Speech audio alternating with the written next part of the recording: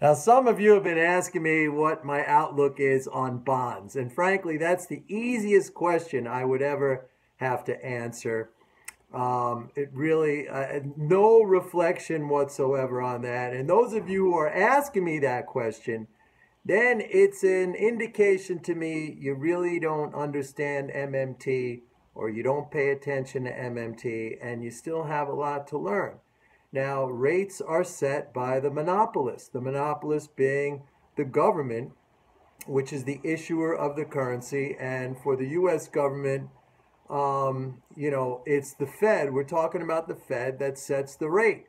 So right now, the Fed is in rate hike mode, and maybe they'll hold off for a little while. But as long as the Fed is in rate hike mode, bonds are not going to rally that much. They might bounce around now, and yields might come back down to 2.30, 2.3 on the 10-year. But you're not going to get a big bull market in bonds because the Fed is standing pat.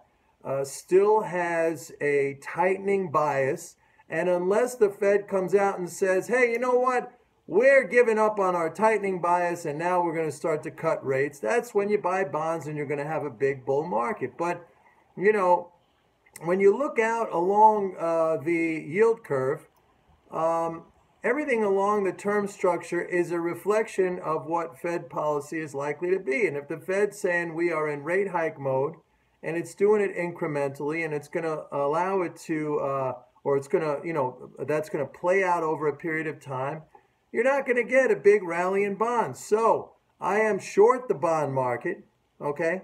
I've been short the bond market basically since the Fed said, hey, you know what? We're going to raise interest rates because that's what happens. Just like I was long the bond market for years and years and years when they were cutting interest rates. So it's very easy. It's a very simple forecast to make. If you're buying bonds, don't expect a lot. I'm not saying you can't scalp the market and when they sell off, you buy them and it bounces back up and everybody, runs to bonds because they see the stock market coming down and maybe you get some bad economic reports, which by the way, I think are going to continue. But I don't think anytime soon you're going to get the Fed saying, hey, you know what? We give up on our rate hike policy and then we're going to cut rates. If that happens, yeah, then you go along the bond market. Other than that, it's a quick in and out trade. That's the best you're going to get. The Fed is in a tightening mode. And when it's in a tightening mode, I sell rallies. I sell rallies in bonds. That's the answer. There's no other way to look at it. That is the answer. When you're dealing with a monopolist, it is very, very easy. They tell you what the price is going to be. They tell you what their policy is going to be. You just listen to them. That's all you have to do. It's very, very easy. Bye.